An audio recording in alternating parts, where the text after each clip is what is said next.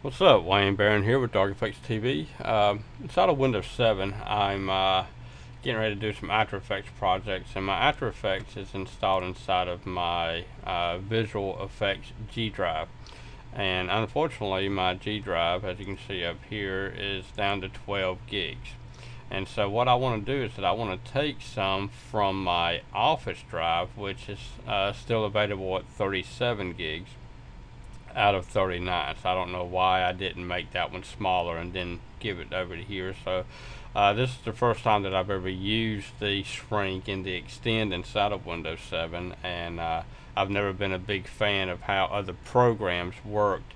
For what my understanding is that Windows 7 does it, and it's supposed to work pretty daggone good. So let's go ahead and give it a shot and see what happens. So the first thing I want to do is that I want to shrink my Office drive. So we go down to shrink volume, give it a second, let it load. Okay, and the amount of space that you want to shrink. So we've got 36 here. So since Office drive is mainly for my office work, I want to go ahead and take away 20. 1, 2, 3. So I'm going to take away basically 20 gigs from my 40. So let's go ahead and click on shrink. Okay, and this is my unallocated space right here, and then it brought down my Office to 19.53 gigs and gave me 19.53 gigs of unallocated space. So now what I want to do is I want my visual effects to be extended. So let's go over here and click on extend. Also, if you do not have any available space, then your extend, like your mirror right here, will be enabled. You will not be able to click on extend if you do not have any unallocated space available. So make sure that you got some space available and you choose extend.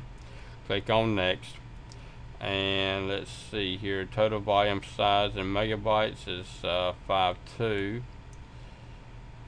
and so I want to go ahead and move that here. So selected is the 19, which is right here. So let's click on next, and then click on finish, and then I reckon that's how it does it. So my G drive is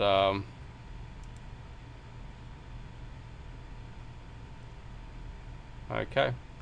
So it creates two partitions, but it's only showing up inside of my computer as one partition. So now I've got 51 gigs instead of the 30 something that was originally there.